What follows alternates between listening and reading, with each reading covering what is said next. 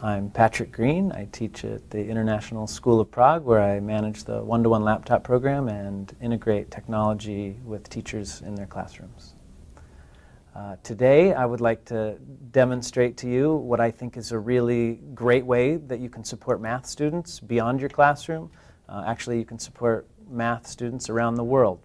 Many teachers start off their math class with working on solving some problems for students that the students struggled with. So I might ask my students, what problems from last night's homework did you struggle with?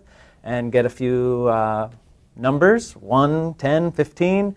We'll take one of them, and usually I will solve that on the board, on a whiteboard, or with this method I would use my bamboo tablet and I would record it while I'm solving it for the students.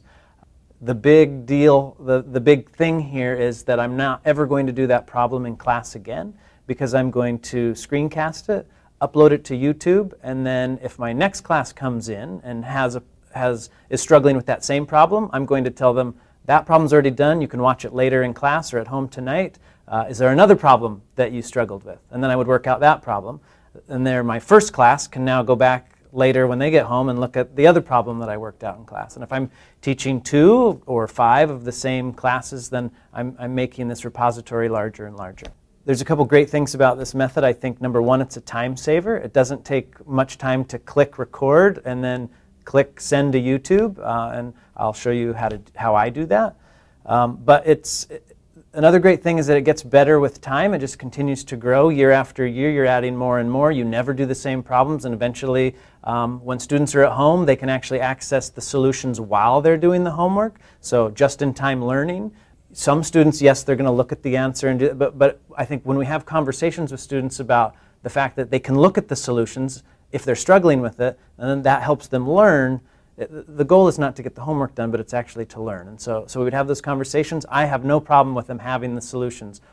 Another great thing is that there's all sorts of differentiation. You can just work one problem out, let the kids that are not struggling get on with their next assignment. You can then let the kids that are really struggling watch, replay, slow down, pause, and really work through that video at their own pace.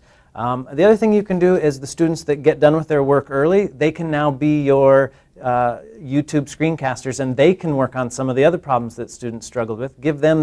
Let them use the smartboard, give them your bamboo tablet, and let them do the screencasting, and you're just growing that repository. So I'm just going to show you how I do it myself. I work on a Mac, so I have OS X running. I have Quicktime to screen record, and I use a bamboo Wacom tablet. So I'm using Apple's QuickTime Player, for one, because it's easy, but also because it is built into the Apple operating system. I go up here to File, New Screen Recording. I quickly need to check and make sure that my microphone is the correct microphone. I then hit the Record button and start recording.